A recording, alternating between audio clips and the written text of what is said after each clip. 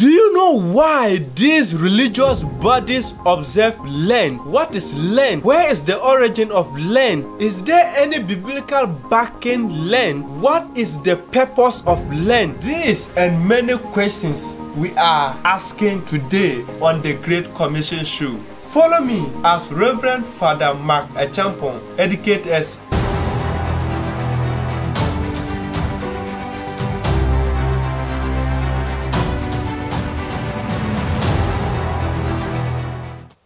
Lent is a period of preparation. It's a 40 days preparation. And what are we preparing ourselves for? Why are we preparing ourselves? What is actually causing that preparation? Because Lent precedes the Easter season. And as we know, Easter is the highest form of celebration in the Catholic Church. And Easter is the highest form of all celebrations. And we celebrate the suffering, the death, and resurrection of our Lord Jesus Christ. And we Catholics, we see Easter as a season or a festival of liberation, where Jesus liberated us from the slavery of sin. And this celebration or this festival, we see that it is expedient to prepare ourselves spiritually adequately for that celebration. Because if you take our traditional setup, every festival, before the festival is celebrated, there is a preparation. Okay. In the traditional setup, we take Odura festival and all other festivals. They prepare before they celebrate the festival. Father, you make us know that even amongst the traditional festival, we have preparations before it comes. So, for instance, we know the origin of Odura festival, Bugum festival, and those stuff. What is the origin of Lent? Lent, as I said, you see, the origin of Lent, it takes its source from the death of our Lord Jesus Christ, the death and resurrection of our Lord Jesus Christ. Jesus himself came in the history of this world, that there once existed our Lord Jesus Christ, who offered himself as a living sacrifice for the entire humanity, not only for Christians, but for the world. He offered himself as a sacrifice for the world, for the salvation of the world. So that is the source. And we celebrate this every year to commemorate that event par excellence. We celebrate that event. And before we celebrate it, that is why Lent, 40 days, the church gives us 40 days to prepare. And 40 days begins with the Ash Wednesday. Is there any biblical backing on this Lent? You will say that, oh, maybe somebody may be watching us may say, where is Lent located in the Bible? In the Bible, yeah. Is there any word called Lent in the Bible? Then if you hold that position, then you are wrong. Okay. They are saying that Lent precedes the celebration of the suffering, death, and resurrection of our Lord Jesus Christ. Jesus suffered on the cross. It's in the Bible that he suffered. And that is what we celebrate. And we see ourselves that before we celebrate that festival par excellence, the festival of all festivals, we prepare ourselves spiritually. We prepare. It requires adequate preparation. You can't just wake up one day and say, I'm celebrating the suffering and death of our Lord Jesus Christ. You need to prepare yourself. That's why I cited our traditional setup. Festivals, before they celebrate, they prepare. And in the same way, we too will prepare. So that is what I would say. So if somebody says that, give me a word from the Bible that says that Lent. No, there's no word in the Bible saying Lent. But the death and resurrection of our Lord Jesus is in the Bible. Okay, so what are some of the things or activities one must follow before starting Lent? Now, you see, like I said earlier, Lent, it is Ash Wednesday that opens the door of Lent. So, for instance, Ash Wednesday begins the Lenten season, the 40 days journey. Okay. Ash Wednesday begins it. And there are a lot of activities that So the church... before you continue, what does Ash Wednesday even mean in the first place? When you say Ash Wednesday, it's a day that ashes are distributed. Ashes are used on our foreheads, just to tell you that you are a human person and from dust you came and you will return to dust. And you see, the ashes are used the previous year, the palm front that we used for Hosanna, Passion Sunday. The Passion Sunday that we normally say Palm Sunday, Palm Sunday. Yeah. The Catholic Church is Passion Sunday. It can also be called Palm Sunday. Each of them is okay. But the palm front that we used during that previous year that we said Hosanna, we were singing Hosanna, we were happy because it was a day marking the triumphant entry of our Lord Jesus Christ. Father, into why is it necessary for us to... I want to add this to it. Why is it necessary for us to observe Ash Wednesday before the Lent season? Not before the Lent season. Ash Wednesday is part of the Lent season. That means it's the door for Lent season. It just opens the door. The Lent season begins with the Ash Wednesday. That's why the church recommends a lot of activities, spiritual activities for us. Like the church says we must intensify our prayer life.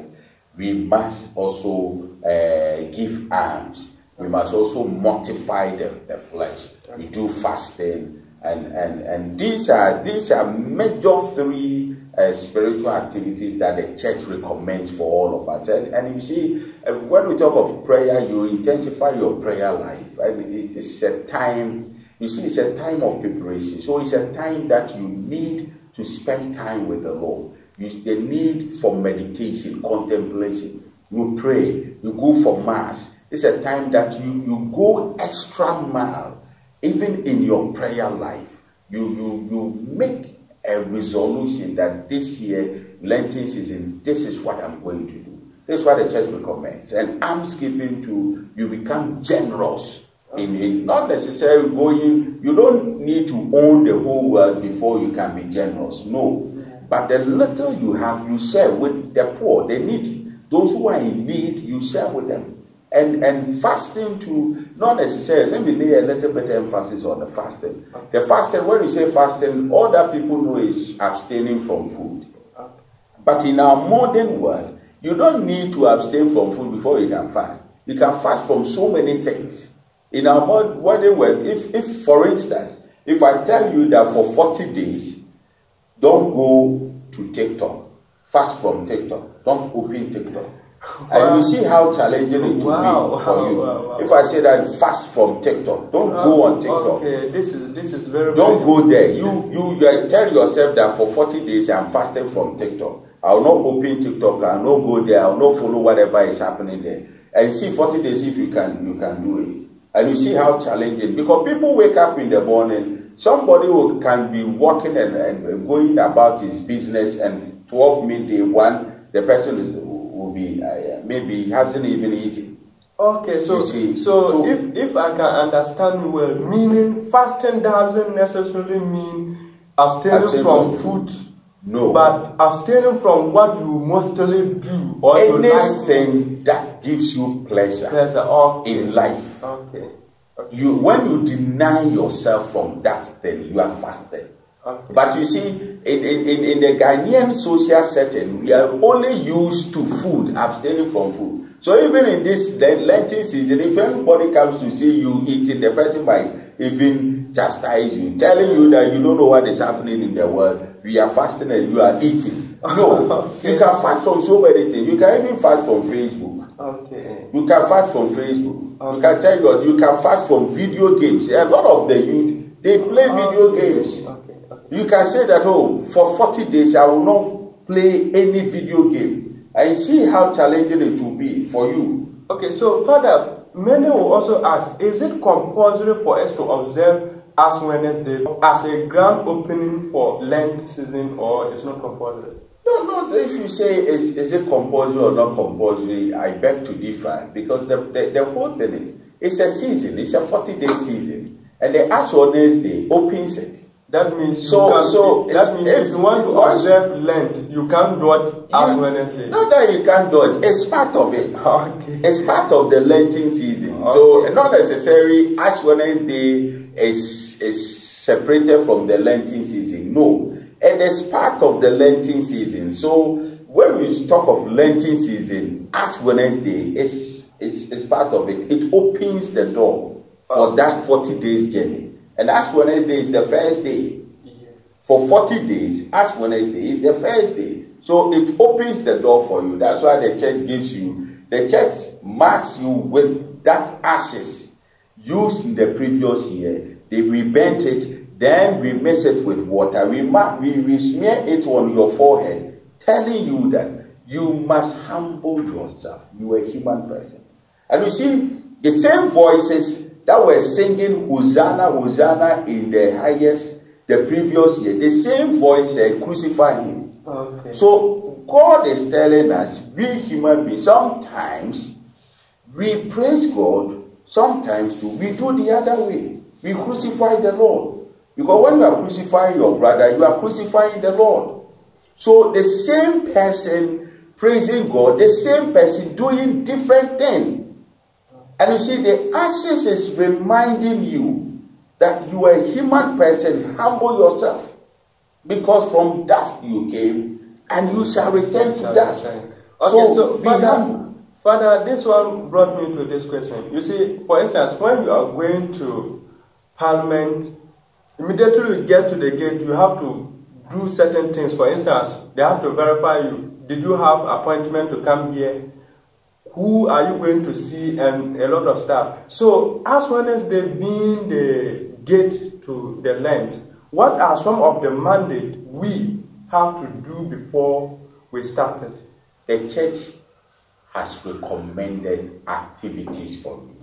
Okay. That it's a season, so that you'll be conscious of the season. You see, we need to be conscious of the season. Okay. And it's a season of grace. It's a season of reconciliation. It's a season we make reparation of our sins.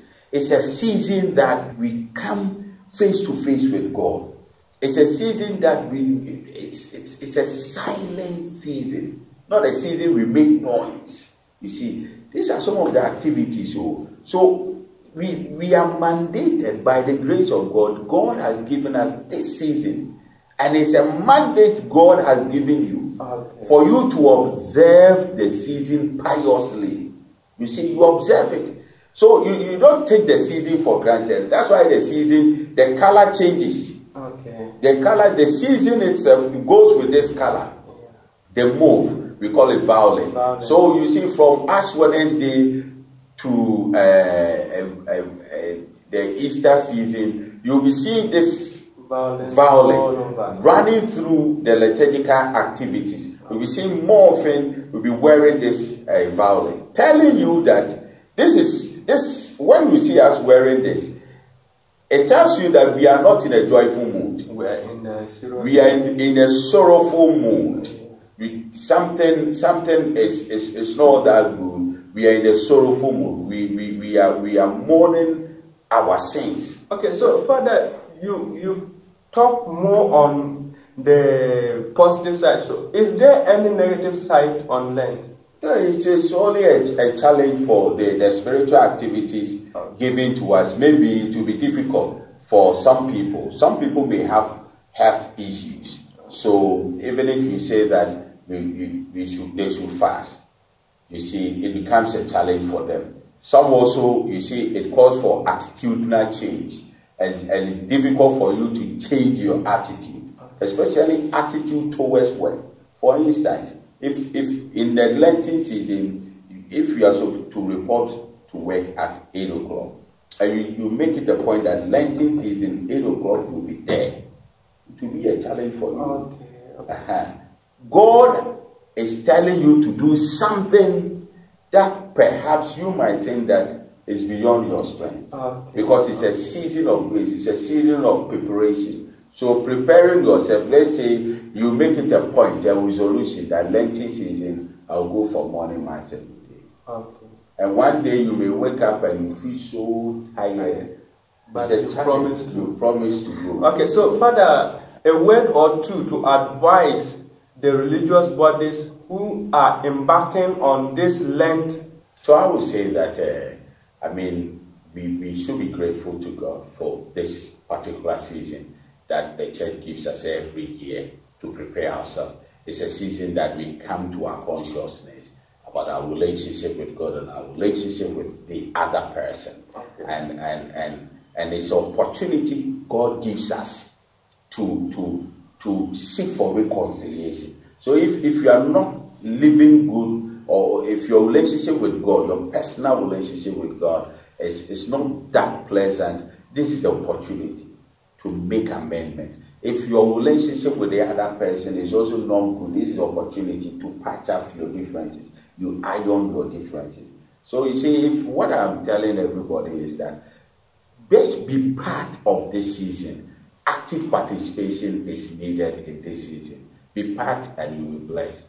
Okay, so in 30 seconds or 15 seconds, who is Reverend Father Mark Echampong? Reverend Father Mark Echampong is a Catholic priest of the Catholic Diocese of Kumasi, and I work at St. Joseph Catholic Church, Tapamaku, and also the vocation director in the Catholic Diocese of Kumasi.